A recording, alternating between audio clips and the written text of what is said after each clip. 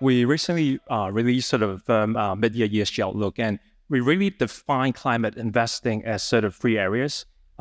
We see sort of climate investing as mitigation, transition, and adaptation. Mitigation, simply put, it's everything that's green today. You're talking about climate solutions that help different other sectors to decarbonize. Transition is everything that's simply not green today, becoming green. And thinking about transition, part of it is really thinking about what are risks to different industries as transition comes in place, particularly with sort of policies like carbon taxes and carbon pricing. But what we also think is important is alpha opportunities from transition leadership. So you're really looking for companies that are making early initial progress on transition. So looking at things like free revenue capex, whether they have transition plans that would capture alpha, as these tend to be assets that are mispriced today. And the final area is adaptation. So this is El Nino year. I think it's no surprise. Everyone have experienced different bits of climate impacts over the past few weeks, especially in Hong Kong.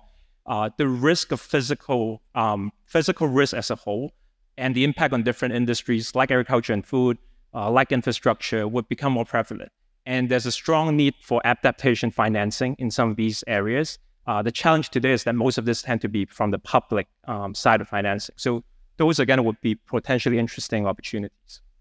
In terms of adaptation financing, is there a gap on that, Alex? Are you seeing a big gap on the adaptation financing in the market?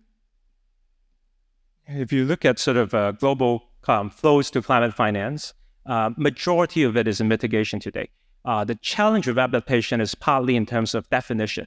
You wouldn't find as clear definitions to adaptation versus mitigation. Mitigation, after years of work, it's very clearly measurable. There's a common goal in terms of policies, but in adaptation, there isn't, for example, a single sort of adaptation bond standard right now. And more often than not, what you find is that if I'm investing in a green bond, chances are a green bond would have both mitigation and adaptation impact. So from a definition point of view, it makes it challenging.